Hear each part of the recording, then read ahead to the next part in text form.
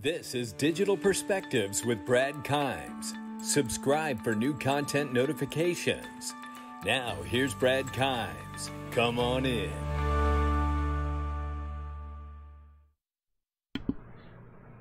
All right, welcome back to Digital Perspectives, everybody. I'm Brad Kimes. You can follow me on Twitter at BackupBradleyAbove, and everything that we're talking about here today. A lot of stuff to really look at here. We're going to take a look at some quick news. First of all, look at the price. Moving slow. Another calm day on the Western Front here. 30 cents, holding nice and strong. You see the sales aren't really jumping off on Fiat Link, but you know what? It's a solid 30 cent, and we'll take it for now, and we will keep an eye on it. All right, so real quick, guys, the reason I'm sharing this so much is because it's a free monthly newsletter. You get a little video. I may do the newsletter as a video. However it goes, you're going to get some exclusive content that I will not be sharing on the show. And I'm telling you, if you have friends, family, co-workers, neighbors, I just completed an educational course for cryptocurrency and understanding Bitcoin, Ethereum better, and XRP, as well as cryptocurrency in general and some of this terminology that's out here, and really getting a good, solid foundation built to get in this space and to get in this space quickly, because I know there's going to be a lot of people with the news of the OCC and the banks and institutions moving into this space. Lots of brick and mortar companies going public. This is going to bring mass amounts of people into this space. I've already got people calling me and contacting me now going, hey man, tell me about XRP. And I want to, but I had time a year ago. I don't have time now, and it's not to be rude, but now I'm going to point them in the direction of the courses and tell them, listen, just take these. They're bundled up. They got everything in there that you need to get started, and I think that's the best place to go. So a lot of really great stuff coming up for the members that sign up for that free monthly newsletter. Make sure you do that. Real quickly, let's take a look at this. Standard Chartered enters crypto current custody business, targets year-end pilot.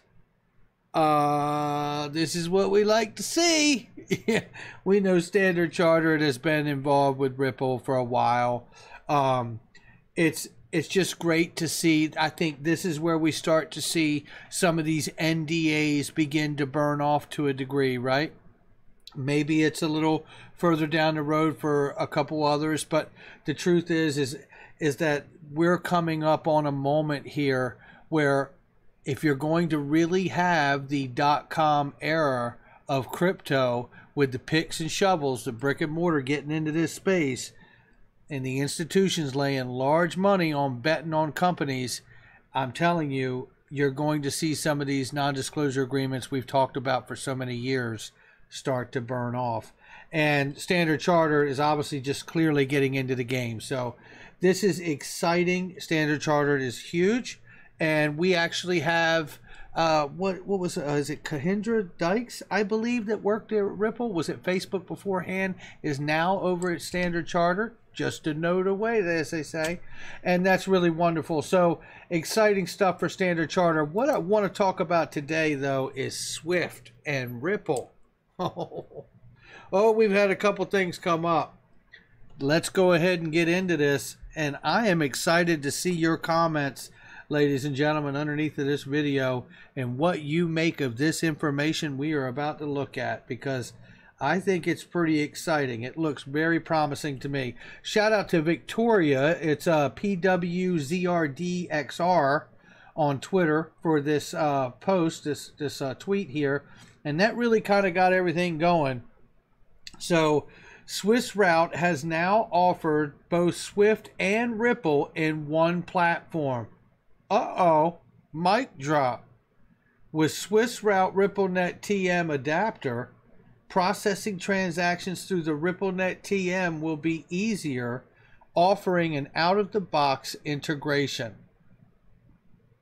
Let's take a better look here. Swiss Route has now offers both Swift and Ripple in one platform. With the Swiss route, RippleNet TM adapter processing transactions will be easier, offering out-of-box integration. RippleNet is a blockchain-based solution that removes friction from cross-border payments by enabling the world to securely move money the way information moves today. The solution works within a large network of partners. This network enables financial institutions to efficiently engage with hundreds of counterparties and sell payments in real time with a single API connection. Joining RippleNet gives you access to software to enable fast, transparent, reliable cross-border payments, one standardized API for all counterparty connections, a network of global banks and payment providers governed by rules and functional standards. Now that is something to behold. There is a world of possibilities for your financial institutions to benefit from through this Swiss route Ripple bundle. Now let's keep it moving. This is the document that what we just read came from. I'm going to take you to that portion of the document right now. There's information on Fenestra, information here on Ripple, right? What's interesting here, and this, like I said, this is the information that we just went over and I just read you, right? You see it here. But I want to go back up here so you better understand Swiss route for banks. Efficient and secure Swift connectivity, now including RippleNet adapter. With Swiss route, you don't need to acquire or license any of the proprietary Swift hardware and software required to connect to their network. Instead, you can leverage our secure cloud-based services. Our infrastructure is compliant with Swift security and business continuity standards, and we manage all of the upgrades so that you can take advantage of all of the latest Swift capabilities. With Swift route, our bank can connect to multiple banks through a single secure channel. Once connected, streamline and automate your business flows by communicating with your bank's partners using our global standardized ISO and proprietary format messages. ISO, remember that.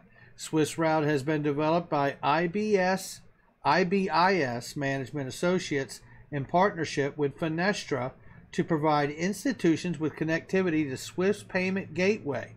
Swiss route has a real-time interface with Alchemy Connect, but can also be implemented as a standalone solution. The solution under the Swiss route umbrella also include an automated compliance filter, automated reconciliation solution, as well as backup and recovery. Swiss routes for corporates, it runs through this and lays down the same thing. And it basically talks about connecting and integrating to the Swift network. I'm not going to read that to you.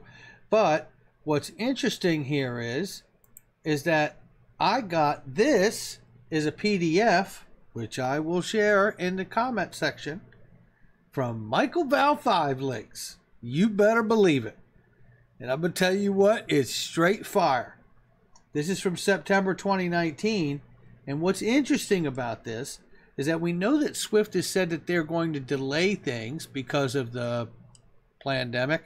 However, one has to wonder, right? One has to wonder. GPI for Financial Institution Transfer Services Executive Summary. Here it goes into optional Swift GPI services, right, and talks about different financial institution transfers, value propositions, all of these things. Let me just move through here because I'm not going to go over every spec of the document here. I will put it out for you guys to see. Key uses for GFIT service, and it gives all the liquidity optimization, trading capacity settlement, OPS process efficiency. Let's see. Version 2 will take in consideration the needs from capital market users. Capital market institutions, both MT103, MT202 payment instructions with their counterparties, their value significantly higher than payment instructions exchanged by other types of customers. And then it talks about here, MT103s only represent 10 to 15% of the MT103s on Swift, but their rate of growth is significantly higher. So it's talking about how fast these things are growing, just evaluating through this document where the benefits are, who could be, who could be the the big winner in the use of updating technology and things of the like. So here we talk about what are the benefits of GPI and how would capital markets use this service. We carried out broad industry consultation, interviewing over 30 large capital markets institutions, including asset managers, funds, players, investment banks, global regional custodian banks, securities market infrastructures. Securities market infrastructures. Yeah. Like NASDAQ, like the New York Stock Exchange, places like that. Yeah. DTCC maybe. Yeah. All of that stuff. So obviously you recognize a lot of these names: State Street, BNY Mellon, Standard Chartered, Goldman Sachs, Citi, BNP Paribas, you know, CLS. A lot of these we know are involved with Ripple. Processing cash in capital markets is a challenging and inefficient. And then it talks about the key challenges, the outgoing cash transactions, right? And it talks about failed securities of FX trades, right? So we're talking about enormous size markets here, right? Enormous. All right, capital markets instructions to see value in using GPI. It talks about reduce operational risk and costs through, and it gives the real-time tracking, which reduces expectations and inquiries. Perform investigations on payment legs of capital market transactions more simply and efficiently. Optimize liquidity management, and then it gives all the enable real-time view of payments across different nostros, which is interesting because up until now we didn't have that ability unless you have Swift GPI or Ripple's network, because that was cited in the Consumer Financial Protection Bureau document that we saw, that we covered here on the channel, where it clearly explained that that was the rule change that they were making at the CFPB, right? Is that to be able to see those transactions before hitting send on them, the sender and receiver could see what they're choosing. Okay, so here we go. Now, enhance customer experience, and it talks about improving data accuracy of payment status, providing transparency on payment costs, offering better settlement windows and improving cash management, reinvesting surplus cash in assets or in the market. How about that? GPI for financial institutions transfer service roadmap. And then it comes down through here. Financial institution transfer service delivered in a phased approach. A phased approach. Phasing it in. Right? So here we have looking through last year and looking into this year, November 20 and 2021. Right? So here we have optional service to all GPI banks plus early adopters with business rules and observer for registered banks. Interesting. November 2020. By November 2021, mandatory for GPI banks when migrating to ISO. Business rules and specifications adapted by or adapted for ISO migration, potential extension, and functionality scope. Okay, so moving down here, functioning same level of credit transfer services. It runs through this. What I want to get to here that you're going to like to see is institutional transfer service early adopter program. What you get. Here's what we want. Okay, so here's where we want to go. Swift is organizing an early adopter program to ensure successful go-to-market and community adoption of a full GPI solution for financial institution transfers. The early adopter program is to existing GPI members, non-GPI financial institutions involved in capital markets activity. Right? What you have to do is go live by the end of 2020. Promote the solution by gathering end-user testimonial solution benefits from liquidity management, trade, securities, and FX internal and external stakeholders. Advocate the solution benefits with cash services providers. Share implementation effort and best practices. Contribute to market promotion via Swift and industries, events, and articles, etc. And then what you get, an opportunity to validate, test, and implement the solution specifications, a complimentary onboarding service provided by Swift. What I love about this is right here. This is the take it home moment. Look at this timeline here. The early adopters phase, right? 2019, agree V2 solutions rulebook specifications, implementation all through the first part of this year, 2020. Now here we are in August, right here. They're obviously in the early adopter program draft timeline. They're testing is what they're saying right now in this document. They're testing right now through until it looks like November when they go live with early adopter program for Swift GPI, right? And the ISO 2022 migration. Now, this is interesting because, you know, we understand this. Let me pull this up. Ripple, back in May, it was announced, joins the ISO Global Standards Body on cross-border payments. Ripple claims to be the first DLT-focused member of the global ISO 2022 standards body, driving international standards for interoperability between financial institutions. And here it is on Ripple's site, where they made the announcement at the same time. Shaping the future of cross-border payments. The world is converging on a new global standard, ISO 2022, the de facto global data standard for modern payments. To help enable this step in global interoperability and meet the evolving needs of our customers, Ripple is now a part of the ISO 2022 standards body, for the first member to focus on distributed ledger technology, DLT. Join us in the shift of the future. And they ask for a call to action to learn more. And Ripple is helping shape the new world of payments, all while reducing operational overhead for financial institutions on RippleNet. Now, that's a lot to unpack, but let me tell you something. That's a lot to see right there. Now listen, this document is from September 2019. For all we know, maybe the early adopter thing has gotten pushed back because of the pandemic. All I know is when I get information, I'm bringing it to you guys. And from there, we can say, you know what? Why don't we say to ourselves, and this is what I would say to myself, I'm going to pay attention to this September, November, right? More like November, go live moment, November, December time frame, and say, hey, what hurts to put a check on the calendar and say, hey, I should come back and check that month and just keep my head on a swivel there in case we see any ramping up of payments in that time frame by early adopters. And if we should see anything that's reflective in the market, and we could come back and go, you know what, maybe this document's still on target, right? Maybe it hasn't changed. We don't know.